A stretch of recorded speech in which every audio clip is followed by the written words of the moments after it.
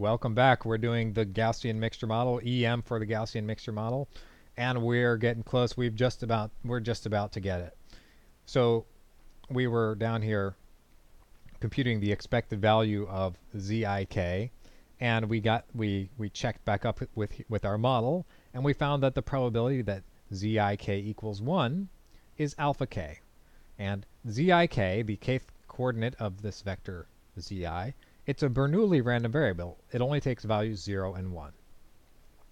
And so the expected value of a Bernoulli random variable is just the probability that it's equal to 1. So that means the expected value of zik equals alpha k. So we can use that down here. So let's use that. This equals the sum over I of alpha k.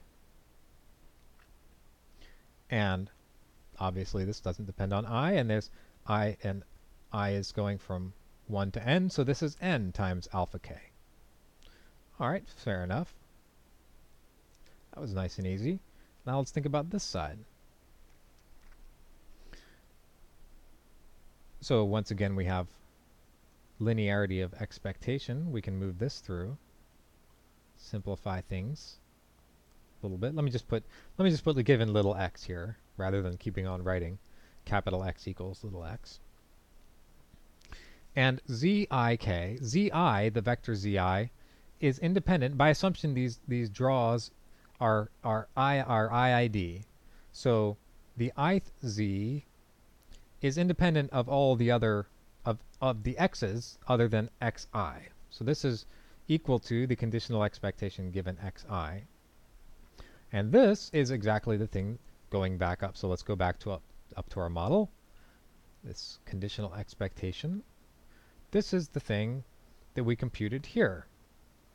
Because this indicator function is precisely equal to zk. Or if this was zi, this would be zik. It's 1, the indicator is 1 when this is true, and that's the same thing as the kth component. So this conditional expectation of zk or zik given x is equal to this thing. And this we can compute directly. We know x, or in this case it's going to be like xi if this was zik. We know what the x is, we know xi, and we know what all the parameters now are. These are not the theta, so back down here. This is the conditional expectation under theta 0. And we're assuming that we know theta 0. So that's the key, that's the first sort of key thing that's going to make this work. That makes life easier when we're doing EM, is that we're assuming that we know this theta 0. So that's a key point right there. Since we know theta 0 now, we can just compute this just, analytically. Because these are the parameters. This would be like, the theta 0k or whatever. Mu 0k, C0k. These are the parameters that belong to theta 0. All right, so I think hopefully that was clear. So we can just compute this. So this is just some number that's a function of all those theta 0 and all. And let's just call that number. Let's write it over here maybe. Let's call that number. So, well, I'll just put it in here. Let's call that number RIK. It depends on I because it depends on xi. This is actually a function of xi, and so this is, maybe I'll write RIK is a function of theta 0, xi, and k. But let's just abbreviate it by RIK. All right, so we can compute that. We get those numbers. And let's call this sum something. Let's call this n sub k, because it doesn't depend on I. All right, so now we've got we can solve this, right? We can solve this for part of theta, at least. We don't get all of theta yet, but we get part of theta. We get alpha k. Alpha k, remember, is part of theta. And so alpha k equals nk divided by n. And our first step is complete. Okay, so that was nice. Now let's do blue. The next sufficient statistic let's tackle is, let's do this one. This one looks relatively easier. This one's a matrix and this one's only a vector. So maybe this will be easier. So we have sum over I, zik, xi. So once again, we're going to have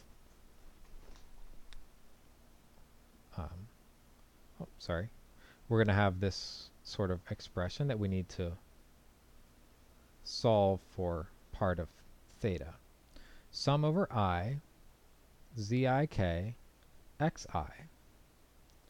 given x equal to the expected value of, again, sum over I, zik, xi. And let's do this part first again. Actually, let's do this part first. I think this part's easier on this one. So linearity of expectation. Expectation moves through. Xi is given. It's part of x. So that pops out. And we get the conditional expectation, zik given x times xi. And just like before, this is just depends on xi. And so this should be, that's a capital Z there. That's not clear. It's a random variable z. And this is just the same thing as before. This is what we defined as these RIKs. So this equals sum over I, RIK, xi. All right, nice and easy. Okay, now this one's a little bit more complicated because we're taking the expectation over both x and z. But it's not too bad. We can do it. So we'll move the expectation through, and we can use the law of iterated expectations, sometimes they call it. The expected value equals the expected value of the conditional expectation.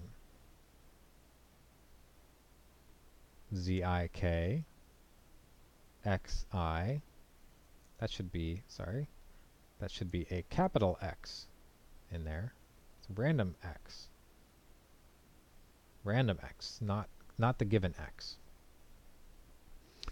Xi given, and now let's make it given. I think we want to make it given that given z. Sorry, that's a very crazy z. Z I K. Okay, so what is this? So let's figure out what's going on here. This conditional expectation, this expectation on the outside, it's the probability that zik equals 1 times the expectation here given zik equals 1 plus the probability that zik equals 0 times the conditional expectation given that zik equals 0. But given that zik equals 0, this is just 0. So we don't need to worry about that one at all. And we just need to think about what is the conditional expectation zik xi given that zik equals 1. And that, of course, when it's 1, that's just 1. And so we just get the conditional expectation xi given zik equals 1. Okay, so what is this? Well, let's go back up to our model. This is so we want to think about the conditional distribution of xi given zi. So back up to the model here. Oh, that's not the model. Here's the model. Given zik equals 1. So if zik equals 1, then zi equals ek. Right? The ith component is 1. So given that, that's exactly what we've defined. We've defined x to be normally distributed with mean mu xi to be normally distributed with mean mu k and covariance ck. So the expectation, the conditional expectation, is just the conditional mean. It's just the expectation of this conditional distribution. And so it's just mu k. So that's easy. That is mu k. Very nice. Very nice indeed. And so this thing becomes, I put like, what did I put? What should I put? I'll put this, something like that. This equals sum over I. Now I said it was this expectation. We take the probability that zik equals 1 times this conditional expectation, and the probability, so maybe I'll just write probability zik equals 1 times mu k, and the probability that zik equals 1 we figured out before. Where did we? That was just this, the same thing as this, the expected value of zik, since it's a Bernoulli random variable. And so that's just alpha k. So this is just sum over I alpha k mu k.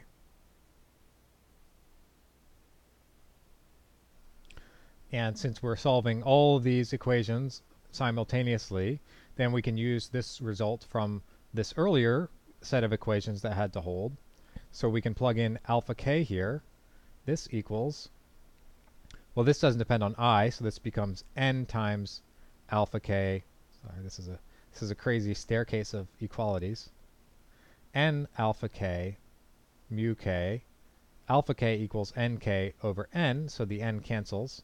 We get nk mu k. And pulling all of that together, we get, now we have all these, this is equal to this. So if we solve for the thing we wanted, or the part of the, part of this theta vector, which was mu k, we get mu k equals this thing divided by nk. So it's 1 over nk times the sum over I rik xi. All right, so we're getting we got one more step down, step 2. And that has a very nice sort of form. This looks actually very much like the k-means algorithm, if you remember what that looked like. And this is also a very nice, pleasing sort of expression, because here we're counting, well, we're not really counting, it's, you can sort of interpret. So maybe I'll make a little aside. We got one more to do. We have number 3 to do, which is the matrix here, and that's going to give us the covariance matrix. But let me make, I'm going to have to do that in another video because I'm almost out of time here. But let me make a remark about, briefly, the interpretation of this. This zik, the probability that zik equals, or just, so probability that this equals x, that's equal to this, the expectation. I mean, the probability that zik equals 1 given xi equals this expectation. And if we think back up here to our model, think back up here, what that means. What does this conditional probability mean? That means if we're given some x, let's say, let me make it like a big, I don't know, maybe x is here. So that's x. That's x. And the probability that zik equals 1 given xi is, in some sense, so people refer to it as the responsibility. It's going to be more for this one because it's closer, well, I mean, at least in this picture, it's going to be higher for this one than this one. The probability that that zik equals that given x is higher. Okay, I have to stop. We'll continue this one more time. All right, see ya.